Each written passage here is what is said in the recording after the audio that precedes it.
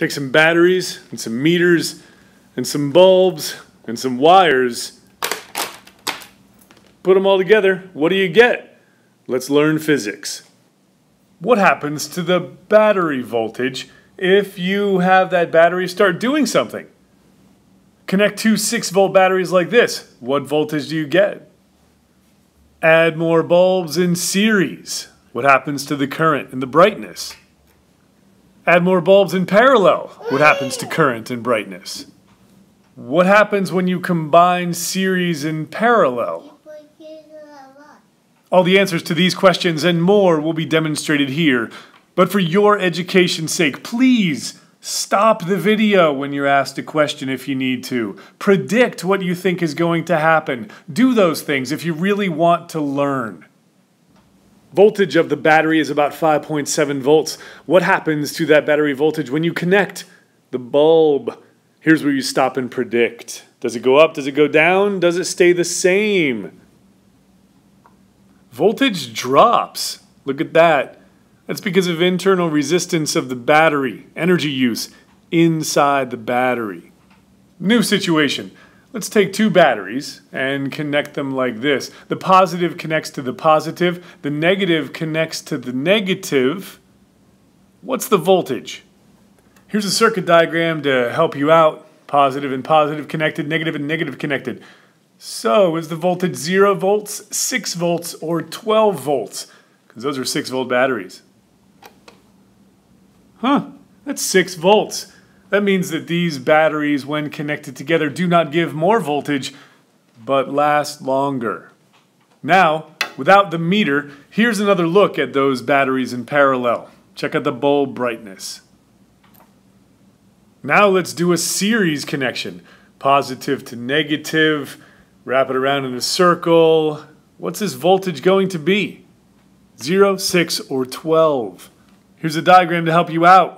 That's batteries in series. So you add batteries together in series, what happens? More voltage, same voltage, less voltage. Here we go. Look at that.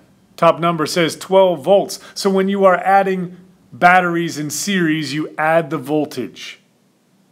So now with 12 volts, is that bulb going to be brighter, the same brightness, or less bright? Well, that definitely is significantly brighter. So more voltage means more energy per coulomb and more current flowing through this thing, and so it is a lot brighter. And because there's more current flowing, there is more voltage drop inside that battery. This is Ohm's law, and it gives the relationship among resistance, voltage, and current. Basically, if you have a constant voltage, if the resistance goes up, the current will go down, and vice versa. If the resistance goes down, the current flowing in the circuit will go up. This simple circuit has a current of about 0.4 amperes. If I now add a second bulb in series, what happens to that current? Go up, go down, or stay the same? The original value, if you remember, on that circuit was 0.4 amperes. Second bulb in series drops it to about 0.3 of an ampere, a loss of 1/10. That's a series circuit, and since the current went down, we know that the resistance of the circuit went up. Therefore, when you add more resistors in series, you add the resistances up. And so the equation could look something like this for different resistors in series. Watch what happens when you bypass using a little jumper wire. Same thing continues to happen as you add more resistors. The current goes down because the overall resistance of the circuit goes up. So it went from 0.4 amps to about 0.3 amps to about 0.2 amps. Now let's measure the voltage. Bottom set of numbers. We know that the battery gives 6 volts, and the voltage of that first bulb is, don't wait for it, predict the value. So the energy difference per coulomb between 2 points, the voltage, is just under 2 volts for one of them, and under 2 volts for the next one, and under 2 volts for the next one. So all those added up gives you around 5 volts, which when this battery is running, let's see what that voltage is. Uh-oh, backwards. Just about 5 volts. So for series, the source voltage, the total voltage, is equal to the sum of the voltage users.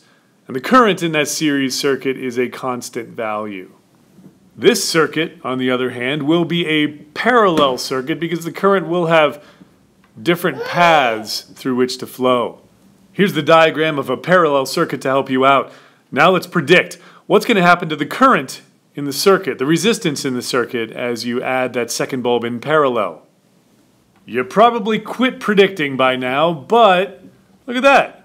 The current goes up significantly. That means that the resistance of the whole circuit goes down as you add more resistors, more lamps in parallel. And notice that those bulbs remain pretty bright. Does this pattern continue? As you add more and more resistors in parallel, does the resistance go down and the current for the circuit continue to go up?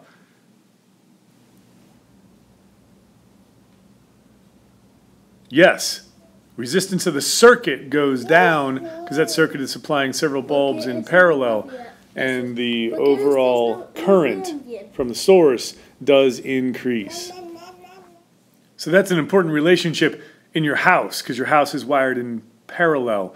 As you add more resistors, turn on more things in the same parallel circuit, the current goes up and sometimes has to be cut off. And now, what's the voltage relationship? How will all these voltages measure compared to each other?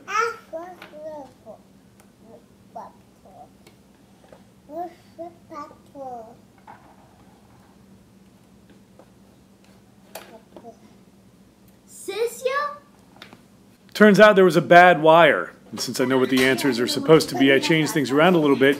And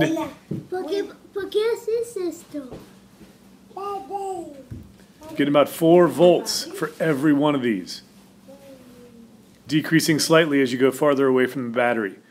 But that's what you'd expect because, just like in your house, anywhere you plug in, you get 120 volts. Parallel, constant voltage. Here's another circuit. You have 2 bulbs in series, and I'm going to add another bulb in parallel to one of those bulbs. What happens to the brightness? What happens to the current? There's the circuit. Predict what's going to happen. Didn't expect that, did you? Well, all the current is flowing through the one bulb at the top left of your screen, and then the current splits, and about the same current flows through each of those 2 bulbs, but the current is less than in the single bulb where all the current flows through. Overall resistance of the circuit went down. Overall current went up, but all the current's flowing through the top left bulb and only half of it's flowing through the other 2. That's what you see. Here's another situation. Start with the same series bulbs and then add another bulb in parallel with both of them. Here's what the circuit looks like. Take a minute, stop, think about it. What's going to happen to the brightness of those bulbs? Where will most of the current go? And will more current be drawn from the battery? There it is.